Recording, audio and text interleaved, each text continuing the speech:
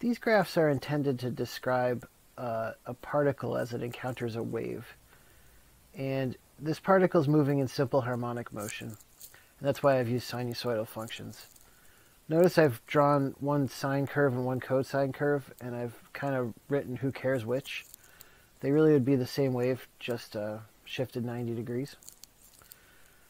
So we can use this model to describe the electric and magnetic fields at a certain location if light waves pass by. We can use it to describe density as sounds pass through the medium that they're traveling through. So we're going to use basically sinusoidal curves to describe the waves we study in this class. What we have to do is find out a way to turn sine of theta or cosine of theta, again, doesn't really matter which, into something that's a function of t. It doesn't make sense to take the sine of 15 minutes, or the sine of 2 years, or the sine of a fortnight.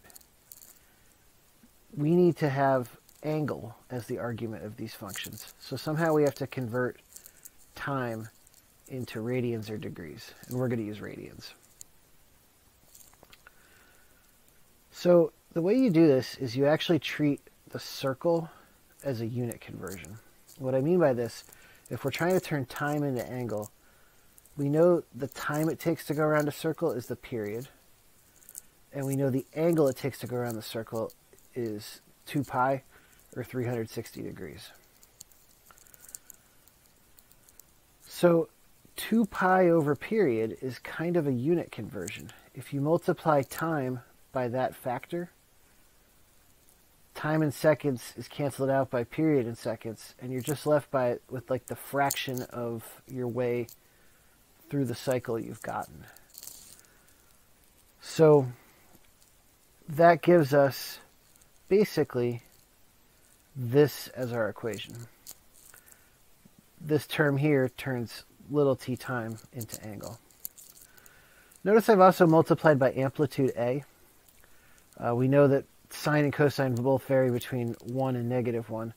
So in order to account for various amplitude waves, we have to multiply by the amplitude. What we're left with is a function that completely describes that sine wave. It includes the period, the time between successive peaks, or the time for a complete cycle, and it includes the amplitude, how large the peaks and valleys are.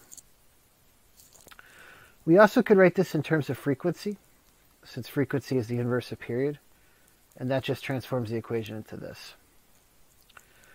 So you may see various graphs where they ask you which equation fits this. You probably want to look on whether the graph in question is a sine or a cosine, but fundamentally it doesn't really matter. They're both describing waves with pretty much the same shape and the same periodicity. And the vertical axis should match whatever you see as the amplitude on the graph. And whether they're talking about period or frequency, it's kind of contained inside the trig function along with time.